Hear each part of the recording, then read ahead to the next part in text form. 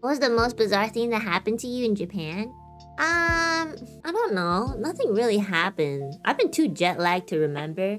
But you know what did happen? I met up with Maria and Petra and Kotoka-chan. Yeah, I met up with them. It was my first time meeting all of them, like in real life. Yeah! When I met Maria, you know, I didn't even go out of my way to like package it or anything.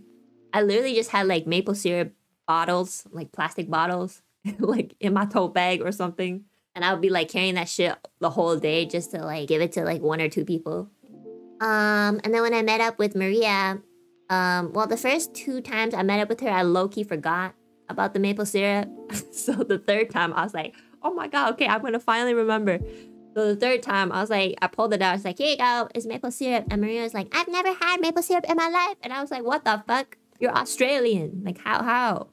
I don't know. I feel like there should be maple syrup in Australia, but they're on trees, you know.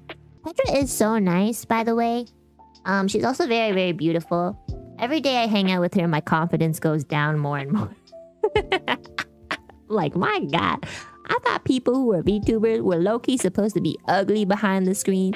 But like, so far, everyone that I've met, like, I don't know why they're VTubers. They could literally be like supermodels or like in a fucking Vogue magazine, and they're just like, okay, like, why you gotta like take away from the ugly? You know, give the ugly people the VTuber models because they ugly. But like, if you're beautiful, like, go do something that like puts your face on the big screen, please.